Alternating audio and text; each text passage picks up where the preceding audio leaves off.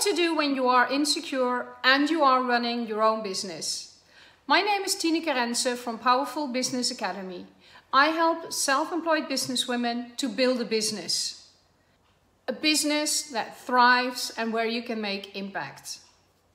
What is very important is that you might want to seek help. Either a psychologist or a coach, because insecurity is so unnecessary. Because often this is only a concept in your head. Often it is not even true.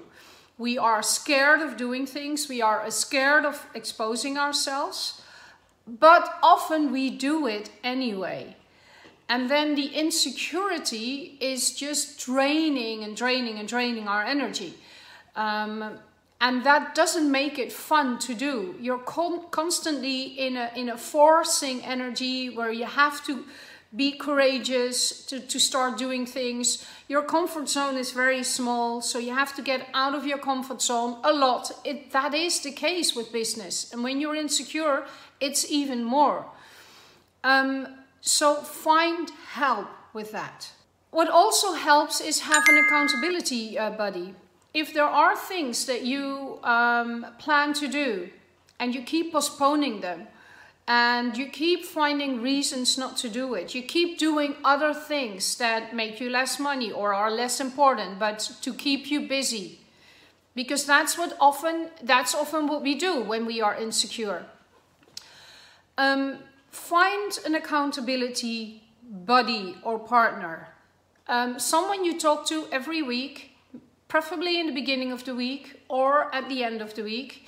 When you do it in the beginning of the week, you state your goals, you state your bold actions, the actions that you're going to take that are way out of your comfort zone and that make you feel insecure, because, you know, insecurity often comes from the fact that we feel that we have no control. We don't know what the outcome is, or we are worried about other people's perception about us. Well, I'm going to give you some great information on that in my last tip, because that's a huge epiphany. Be aware of that. But the accountability partner at the beginning of the week, when you set your goals, when you state them to someone else, it gets a different energy, it gets a different layer, it gets a different commitment within yourself. You know you cannot hide from it, because next week your body will keep you accountable. Now you can come up with reasons or excuses, but if you have a good buddy, the buddy will see through it and will cut the crap and will say, hey, listen, that's not what you were up to. Those seems like excuses to me. So what are you going to do this week?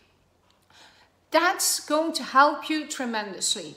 Okay, finding an accountability buddy or partner.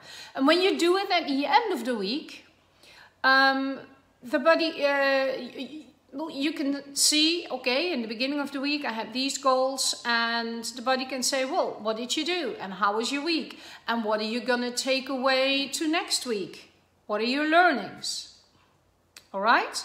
So if you have a few questions, and this can be half an hour or 15 minutes every week, and you both split the time so it doesn't have to drag along. It's just short, and I would advise, I always did it on Monday morning at the beginning of the week, or when we did it every morning at 8:30 in the morning. Next tip, working online will help because it's easier, because you can hide more, but it's a lot more difficult to make and build a connection with people when you are online.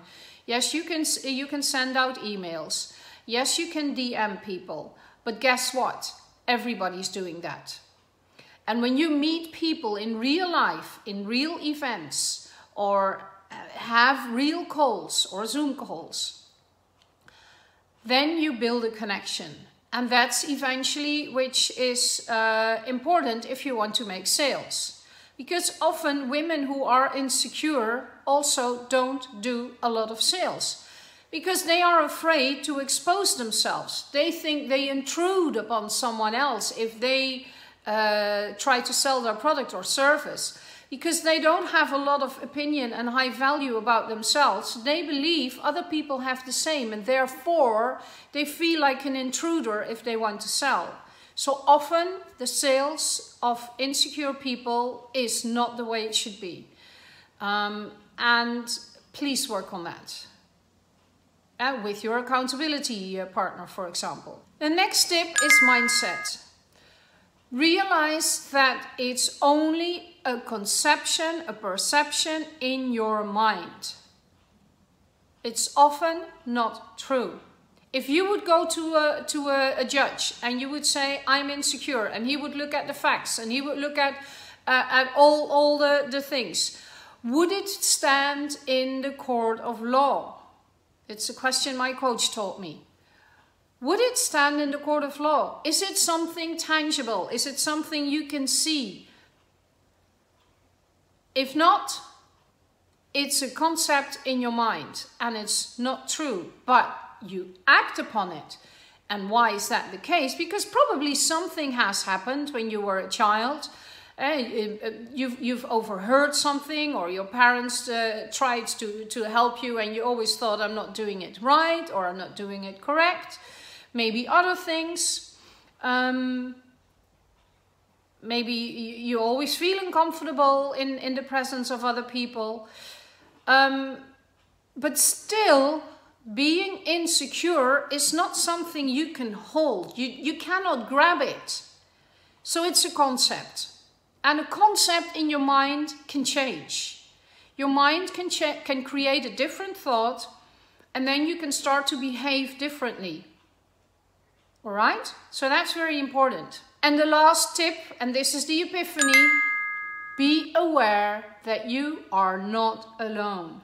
There are so many people who are insecure.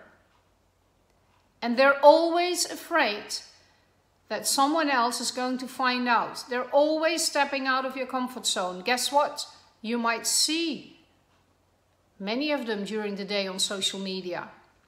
You might read their emails. You might receive their text messages. You don't know how much effort it took them. You don't know how far out of their comfort zone they had to get to do this. You think it's only you. But that's the biggest misconception of all. Basically, everybody has insecure moments. Everybody has things that are out of their comfort zone. But you make it about you. You think nobody else is the same. But because nobody talks about this, because if we have a business, we tend to hide our insecurities and we tend to work our way around it. We don't even know that many other people are the same. Isn't that a laugh? Isn't that a joke? We play so hard and we try so hard for other people not to find out about this, to be perfect, that we don't even know that there's lots of people out there who are the same. I found that the biggest epiphany that I had, and it came in my mind during a program I was doing, and I thought, oh my God, it's not about me, myself and I. It's about what can I offer to the world. Yeah, I used to be insecure. I used to be the insecurest kid in class, I suppose. But then I started studying sports and I had to be in front of groups. Man, I was dreading that. I couldn't sleep at night. But, you know, eventually I started to get feedback and it wasn't the end of the world. Nothing happened. Maybe I made a mistake, but I also did a lot of good things. And of course, we women, we tend to focus on the mistakes we make. And that's what keeps us insecure.